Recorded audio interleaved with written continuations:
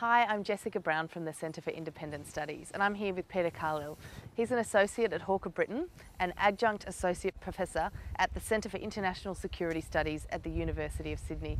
Peter, welcome to Concilium. Thank you, Jessica. Now, you were here to talk about the Middle East. You started your talk by saying that you were in Egypt earlier this year when some of the uprisings were beginning. Can you tell us what the vibe was like? What was the mood like? You could actually feel the tension amongst the people and, you know, walking around the streets. And I speak the language, so it was easy to sort of get a sense of what people were thinking about their politics, and the level of frustration that existed it was actually palpable. It was actually this tension in the air. There was some early protests in January after a suicide bombing over New Year's Eve, which killed 22 people, and people were very angry, and they were out in the streets, and you could get that sense of anger and frustration, but it wasn't an anger which, and proven right here, it wasn't an anger that erupted into a violent uprising or an Islamic type sort of uprising. It was an anger which sort of translated into a sort of democratic or call for democracy and a call for freedom in a peaceful, non-violent way, which was fantastic. And I think surprised, you know, people all over the world that it worked out that way. Do you think there's a sense that these are individual struggles, or do people feel like they're part of a broader wave of uprisings across the Middle East? I think there's a feeling amongst the Middle East, people across the Middle East, that this is something that they all share.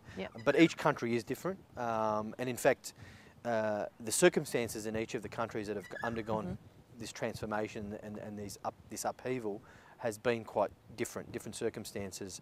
And Egypt is also a bit different than the others because it's been a nation state for actually thousands of years, and not artificial in the sense that some of these other countries are.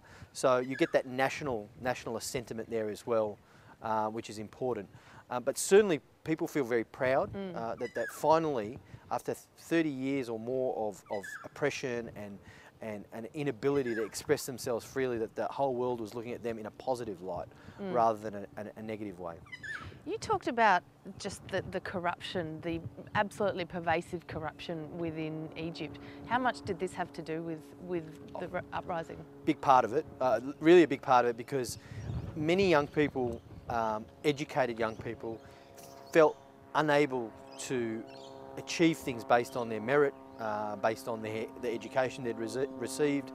Everything had to be done through someone you knew or through some sort of bribery, just to get anything happening. You also had to grease the wheels by paying people off, and you could tell people who just had enough of this because they felt so constrained and stifled in being able to start up businesses or have success that didn't rely on, you know, having to pay someone off in the government or within the ruling party. So I think the endemic corruption had a big part to play there, but there were other issues that combined with that. There was the oppressive or repressive police state where people could have been locked up arbitrarily and tortured and so on.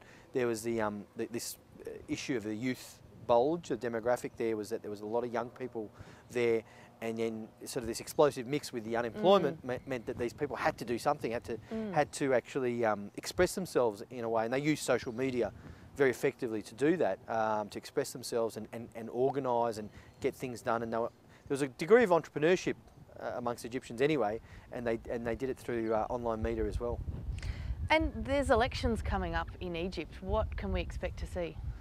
That's a good question. If I gaze into the crystal ball, I probably won't be able to give you a very accurate answer. It's dangerous, isn't it? It's really hard to tell. I think one of the major fears I have is that the Islamist groups, the Islamist parties, and coming off the Muslim Brotherhood, because they've had a longer time to be able to establish themselves, or have been established sort of as the unofficial opposition, and they've put their tentacles out into society in a much broader way, in much more depth, if you like.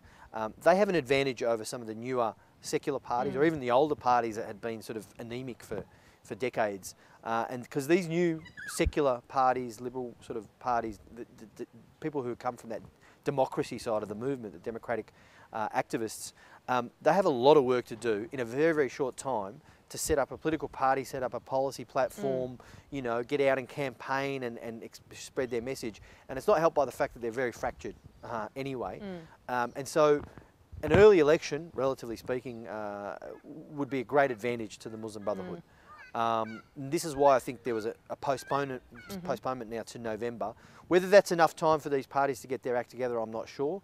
And even yesterday, after Friday prayers, the Islamists came out into Tahrir Square in their tens of thousands as a show of force, and in many ways really upset the liberal activists because that was their movement. They're the ones that sort of toppled Mubarak, and these guys were coming over the top. So there's a lot of tension now between the Islamists, the Salafists, and the secular, younger, liberal-minded, moderate Egyptians. And how unified is the Islamist movement? It's fractured as well, and I think that is also a weakness they share with the secular parties. The Muslim Brotherhood had been very disciplined and together for 30, 40 years or whatever, and after the revolution, they're splitting off in all sorts of different little parties, and people are leaving the party, and the younger Muslim Brotherhood members are forming up their own parties and so on. Upset with the constraints put on them by the older generation of Muslim brothers who've told them and did tell them not to go out and protest, and they ignored them and they went out and did it anyway. So there's a lot of fracturing going on there as well, which one hopes that some of these more moderate strains are ones that would be more accepting of more of a liberal democracy rather than sort of the extreme radical interpretation of the Muslim Brotherhood. What sense do you get, just finally, of what can we expect to see at the end? Can we expect to see liberal democracies emerge in the way that we understand them here in the West? Probably not. Liberal democracies, as we know, are more than just elections. There's the separation of church and state, or mosque and state in the case of Muslim countries, independent judiciary, free press, freedom of expression, association, and the different arms of government separated, the executive and the judiciary and the parliament. I think there's a lot of work to get all of those fundamental elements in place in the Middle East. But I do have some hope, because there has been, it's not like this is new to the region. Egypt has had a functioning parliamentary democracy after the revolution against the British in 1919 for about 20 years, with a multi-party democracy, a parliamentary Westminster-style democracy, with a prime minister and all of that, which got shut down during World War II, and then you had the revolution by Nasser. So there is some experience of it, but you know, it's a hard, long process to establish a genuine democracy, and I'm fearful that if they just have elections and think that's democracy, that we could actually go backwards. What I do know, though, is that all of the people there, the young people, the middle-aged people, even the old people, have had enough of the previous autocratic regime, and it's going to be different in the future. And let's hope they do work towards a genuine liberal democracy. Let's hope. Peter Khalil, thank you so much for joining us here at Concilium. Jessica. Thanks.